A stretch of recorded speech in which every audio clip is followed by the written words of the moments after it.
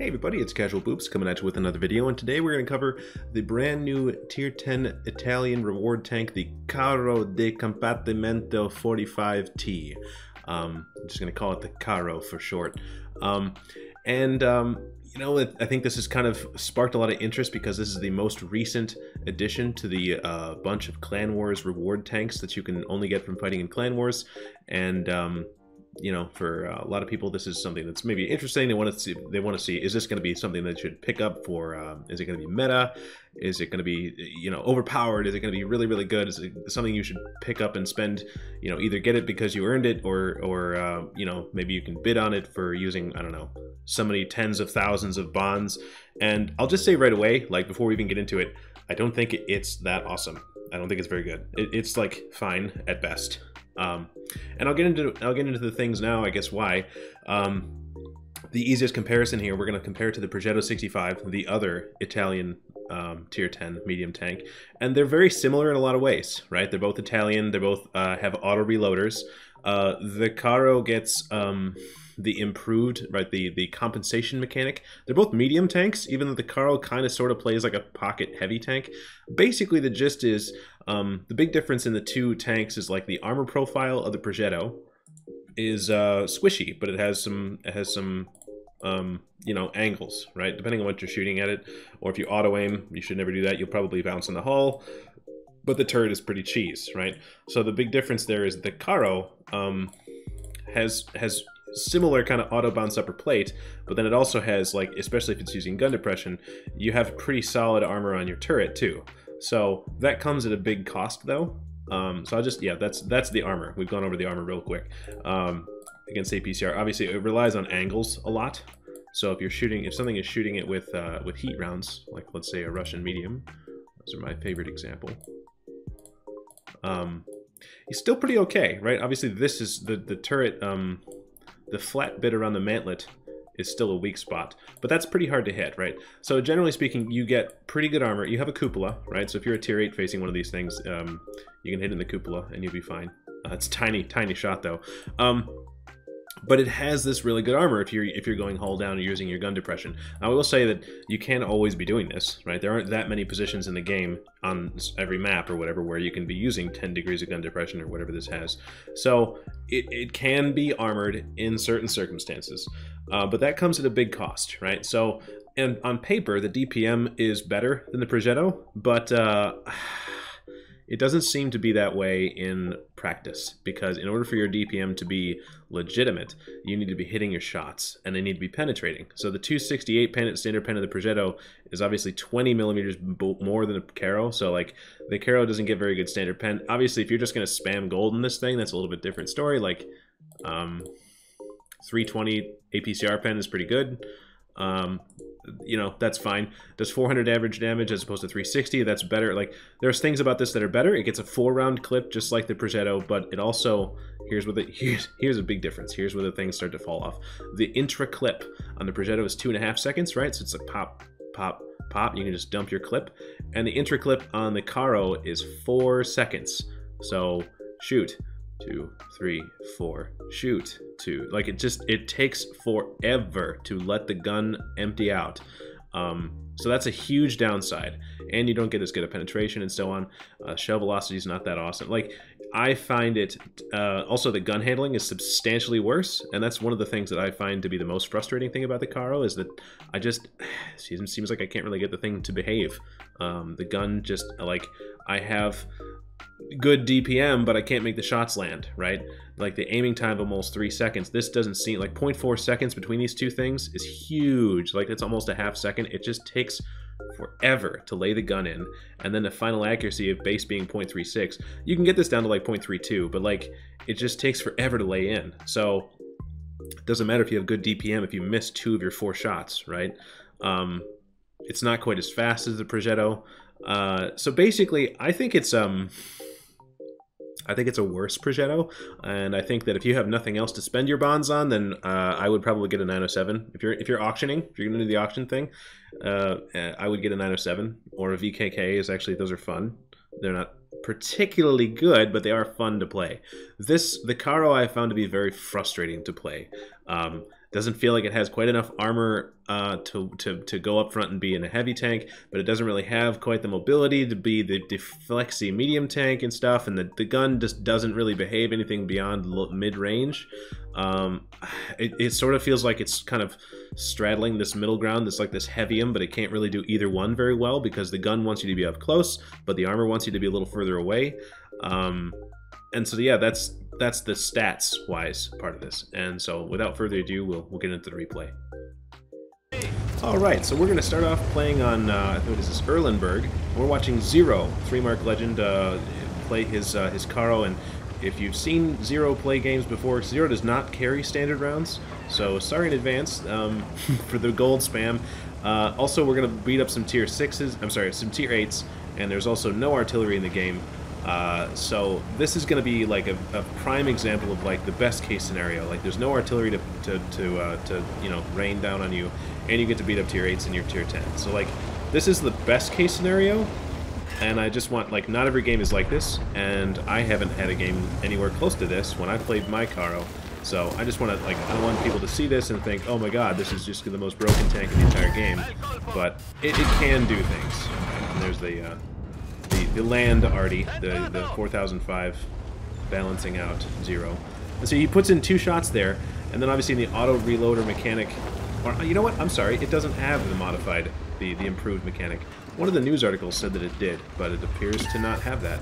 So it's a lot like the standard Progetto. And you can see from far off, and with standard rounds fired from the enemy tank, Zero's using his gun depression, so the armor does hold up on the turret. And yeah, so that's a thing. It does work, right? You wouldn't be able to do that in a Progetto because they'd probably cheese your turret in a Progetto, but you're looking there, like the reticle, the size of the reticle when Zero had to shoot at that Patriot, which is huge, and it only lays in to like have really good accuracy if you're willing to sit still for like 3 seconds, and then you shoot, and then you have to wait 4 seconds to load again. Like, everything just takes forever with this tank, and so I find myself whiffing more often than not. And that is a Centurion with a stock turret, so that guy is outmatched. He should not be where he is. And also just want to say something really quick about team deployment. You can see we have an IS-3 at B1 and a Bisante at A0, and I get that it's a tier 8 game, or it's a tier 10 game, and you guys are tier 8s and all, but like, that's not where heavy tanks go. And so it's anyways, that's just something. Oh, it's Zero tried to use its gun depression, but the little rubble pile there picked up the tank before he could put the shot in. So there's 2 rounds left, and he knows he can clip this guy, and he doesn't even have to get into the really deep reload. I will say this: one thing that I like about this tank and the Progetto more than the Rhino is that it doesn't take so long. Like, I don't feel like I'm out of the fight for so long compared to the Rhino. It just feels like, oh my god, as soon as you shoot once, or even God forbid you shoot twice, you're just down for like 30 seconds. And this at least feels like it's a little more forgiving that way. Like, you can afford to whiff a shot, and you're not just totally hosed for the next minute and a half or whatever. So we got a full mag. We're back up again, and so far, we're even on kills. A bunch of tier 8s on our team, and a couple of tier 8s on the enemy team in the TVP. But map positioning wise, we are losing the Zero line. Let's see, the enemy Carro has destroyed the 430U on the Zero line. So we know the enemy Carro is over on the Zero line somewhere, or at least has shots in that direction. But right now we're just gonna wait. And you see, look at that accuracy, right? Most of that tank was being covered by our reticle, but yet still can't get the thing to hit.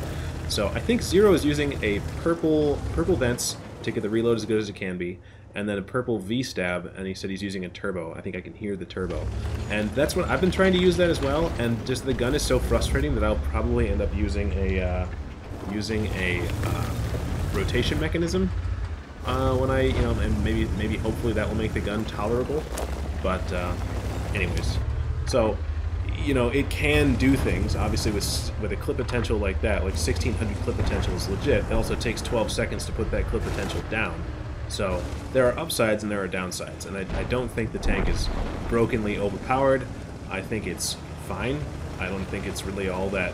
I don't think it's really all that good, to be honest. But it can have good games, right? Especially you're going to see mostly good players playing this tank, so I wouldn't be surprised. Ooh, you can see the hull of the Renegade. I'm gonna put a shot in. You're gonna see good players playing this tank, and except for me, right? I don't know. I played a couple of games in it, and I didn't really know what I was doing, and played it poorly. But mostly, generally speaking, you're gonna see players playing this tank that know exactly what they're doing, and so it's gonna be easy to say, "Oh, this tank is really stupidly broken because look at this guy just clean up the whole team," or something like that. And yeah, I mean, that might be because that guy's very good at the game, but that doesn't mean that the tank itself is good. So, you know, don't get your jimmies all rustled. So we've totally lost the 9-0 line. You can see the Ferdinand, the Bisante, the Progetto, they're all like totally, they're not in a position to defend, and they're also not really, I don't know, they're not in very good positions to do much of anything except die. And so Zero's going to come back and see if he can't, I don't know, just kind of dig this one out of the gutter here. And you can see the mobility using the turbo. We get up to 60, and it does get around a little bit. It's not like the mobility on this thing is bad. It's just that, you know, the Progetto is so much better. Oh, can we get a shot? No, apparently not. There might be some. Nope. Yeah, and the armor only works if you're using, you know, if the angles are right? So if you're somebody's above you, they're shooting down, that flattens out the armor doesn't work. Or if you're, you know,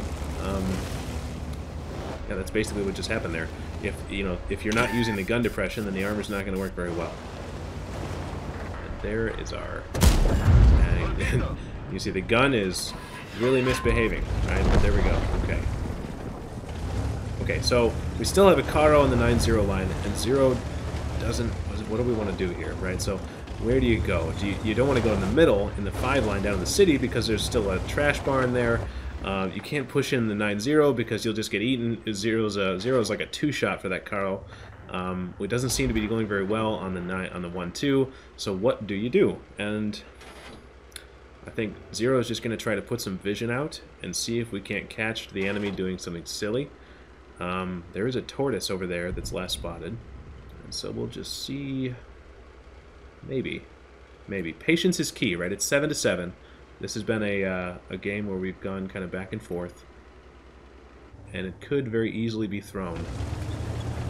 But we'll just see. Oh, okay. So, enemy defender tries to make a flank arena move, and look how slow the gun is handling. Like, Zero slammed that shot in, and it worked. But like that, you saw the size of the reticle. It was like 2 times the size of the tank. So that very easily could not have worked, and it wouldn't have been surprising. And that's been my experience with the tank, is that you try to make a shot like that, and it just doesn't flippin' work. Okay, so we got 1 shot in, we gotta wait 4 seconds, and we get another shot, and that's cool. Fire, because outplayed. Isn't that dynamic? That guy had a good game. Still having a good game. Wow. Zero gets an extra 1,000 damage. You know, it's really easy to make a profit in this tank when you set fires because you save on ammo costs. So if you can, I recommend doing that whenever possible. And since this guy is no longer a threat, Zero just goes ahead and slams a shot in there, and we clean him up, right? So that was huge, right? We just opened up the entire 9-0 line by getting 2 shots in, a lucky fire, and then we cleaned up the last bit. And we're at like 5 kills and 5,200 damage, by the way. Like, this is already a pretty monster game, but we could so very easily lose this. And so Zero can see into the town.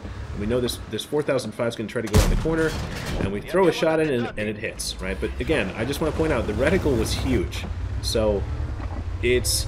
I want to keep stressing this. The accuracy of this tank is awful. And so Zero has gotten very fortunate, and he's also using food and best, you know, the purple equipment and stuff. He's doing everything he can to make it less bad, but it's still very, very bad. And so, and he's also got, I would venture to say, lucky. Some of these shots have been fairly lucky. So, not to say that, obviously, a lot of this is down to the fact that Zero knows exactly what he's doing, but don't, I want to caution you to look at this, you know, don't look at this replay and say, oh my god, I want to get this tank because this means every game will be like this, so I can just face roll the enemy team. And that is not real life. That's not what's going to happen.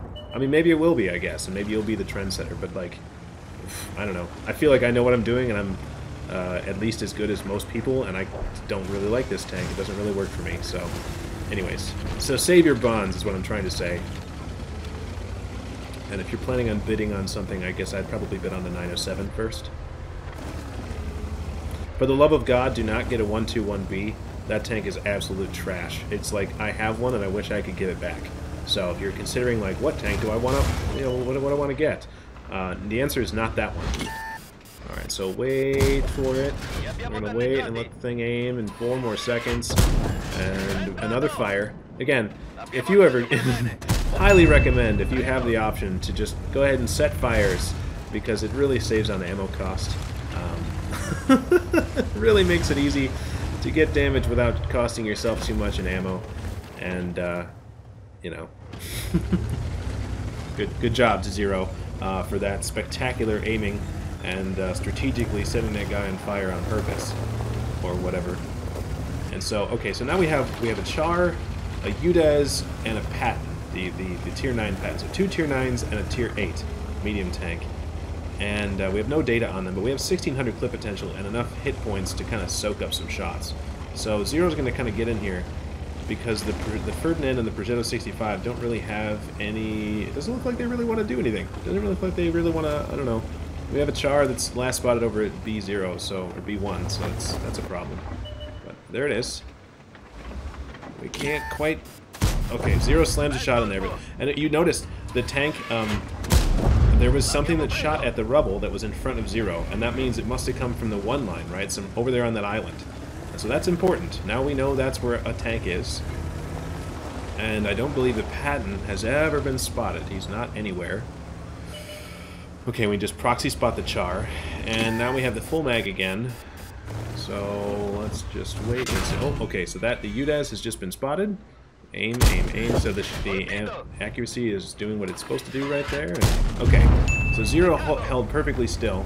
And that was why the second one went in. But you can see, the first one did not. And Zero has 2 rounds. So he's going to wait for 3 in case he makes a mistake. But, which I think is a good play. And this that Char, just, there's nothing you could have done there. I don't know what the guy was thinking. Maybe he was hoping that, maybe he thought this was a Rocerante or the Rhinoceronte or something like that had a longer clip potential or longer interclip. I don't know. Either way, he's dead, and that's not how you play against these things. So we have a Patton that is somewhere, and the Patton has, if he's using the big gun, he has 390 alpha. So Zero should be able to take a hit from the guy. We have 1600 clip potential now that all 4 rounds are loaded. So I think that Zero just gets to feast on this guy. He can just dump the clip and take all of this guy's hit points. But oh, okay, he's got 1700 hit points. So that means he's just outside of clip potential. So we're gonna wait. We're gonna wait. We don't want to get shot. We're gonna play a little ring around the rosy here. And okay, all right. So now we have the full clip again, and Zero's just gonna. I don't know what this guy's doing. I don't know what he thinks he's doing. But wow. Okay, wow. So unfortunate for that M46 Patton. That guy didn't have a very fun time, I don't think. But what an incredible game. Alright, so at the end of the game, Zero ends up bringing home 10,300 damage and 10 kills with 1,600 blocked, which is kind of remarkable. And that gets into high caliber, the ace tanker, the top gun, and the Pools medal, which is, I mean, what a game by anyone's standards. That was pretty incredible. And that means Zero got 1,740 base XP, which, again, it's remarkable because a lot of the things that are in this game are tier 8s, and you don't get very much XP for shooting tier 8s when you're in a tier 10 tank. So the fact that Zero got 1,740 base XP even while shooting tier 8s means that he put the team on his back, and you can tell by the team damage that that is definitely the case. Yes, this team did not want to win, and Zero said, no, you will win, and I will see to it that it happens. And then Zero ended up pulling a profit of 46,000 credits, but I think most of that is because of battle payments and personal reserves and so on. I don't if he had no battle payments and no personal reserves going, I think he would have probably been in the hole about 45,000 credits. Spamming the gold is not cheap, ladies and gentlemen, especially with a tank like this where it doesn't necessarily always have the most accurate gun. So anyways, so hopefully that this game has helped you decide whether this is a tank you're interested in, or maybe you want to play Clan Wars. Maybe watching this replay has made you decide that you want to play Clan Wars and earn one of these things. Personally, I wouldn't bother with it, but I'd get a 9 or 7. But anyways, that's the game, and thanks to Zero for sending in the replay, and thanks for watching, guys. We'll see you in the next one. All right.